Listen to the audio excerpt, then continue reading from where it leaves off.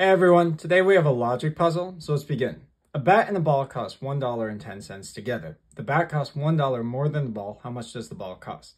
Now, your first intuition might be to think that the ball is 10 cents, but this is not true because if the ball's 10 cents and the bat's $1 more, the bat would be $1.10, and together they would be $1.20, not $1.10.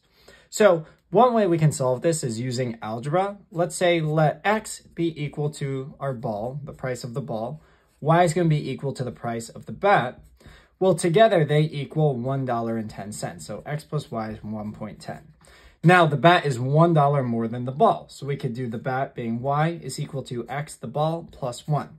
Now, in order to solve an equation, you can only have one variable. So what I'm going to do is I'm going to substitute this x plus 1 here and to this y, 1 because they're equivalent, and 2, now only have x variables on the first equation. So I'm going to rewrite the first equation as x plus 1 is equal to $1.10. Now I'm going to collect like variables. X plus x is 2x, so 2x plus 1 is equal to 1.10. Minusing a 1 here, we get 2x is equal to 10 cents, right? 0.10, dividing by 2. X is equal to 0.05. And x is our ball, so our ball is equal to $0.05.